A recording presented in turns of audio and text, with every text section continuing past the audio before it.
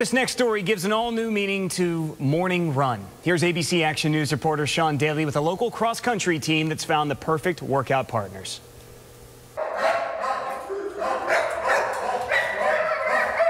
6:45 a.m. Monday through Friday during spring break in the summer.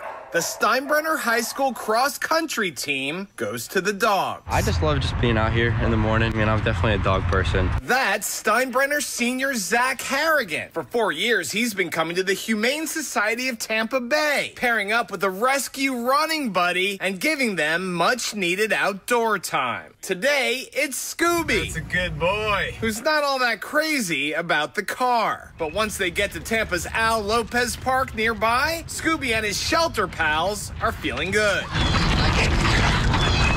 This program was started by Coach Bob Ennis, and Zach says it has helped the team become state champs. Definitely like a good team experience because it just, I mean, we all have to sacrifice something, whether it's your car or your time in the morning. I mean, I've had dogs throw up my car and all that, so that's not the funnest. I made it through 4 years without no throw up until this past summer. Jacob, a sophomore, says everyone gets a boost from this morning ritual. I think it really teaches like responsibility. I mean, helps them out too, helps us. Zach recently adopted a dog of his own, and now he hopes Scooby finds a home too. It's always the worst thing when they don't want to go back in. In Tampa, I'm Sean Daly, ABC Action News.